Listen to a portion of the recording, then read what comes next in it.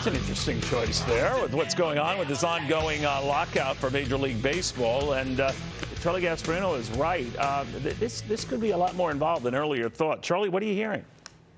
Neil, do you pick out the songs for your show? No, I do not. No, I do not. Because I tend to gravitate to Gregorian chants, that sort of stuff, and they say no. But that might have been more apropos here. I knew that because the music is actually getting better with that song. Thank you very much for that. Yeah, that's our young, up-and-coming kids. By the way, that's my era. That's not these kids. They're into Cardi B. You know, one thing we can say about this, Neil, is that there's two things that everybody agrees on. They both sides don't like each other. Owners, players, they're hopelessly deadlocked right now. That's the first thing they agree on.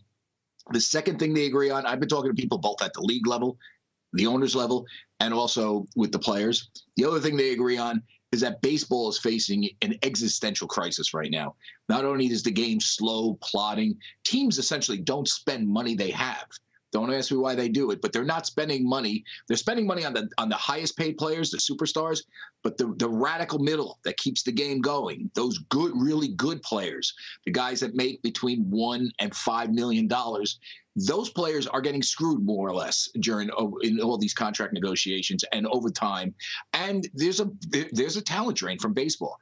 That's all. A lot of all that to deal with all that is riding on these negotiations that are now. There's a lockout now for going on 2 weeks.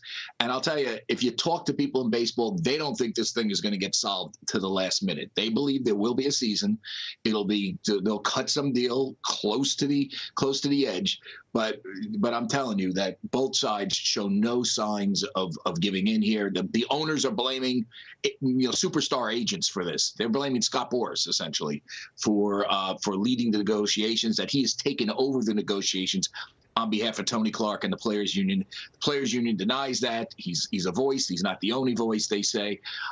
They say the owners just don't even want to talk to them, that they have certain proposals in terms of shortening the amount of time it takes for a player to go into arbitration, shortening the amount of time to be a free agent, that the owners just won't deal on whatsoever. And so you have this lockout. So this is getting pretty nasty. Again, we're in week 3. For all I know, something smart's going to happen tomorrow.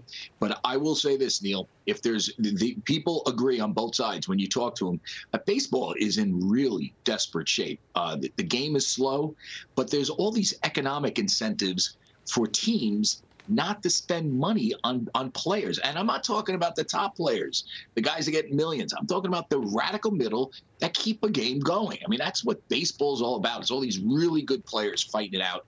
And those players are not getting paid, essentially. That's what we're hearing.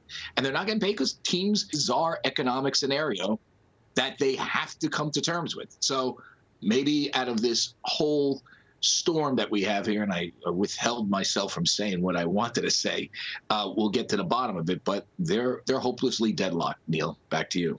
All right. I wonder what that term you were going to use would possibly be. Charlie Gasparino, thank you very, very much. Good seeing you.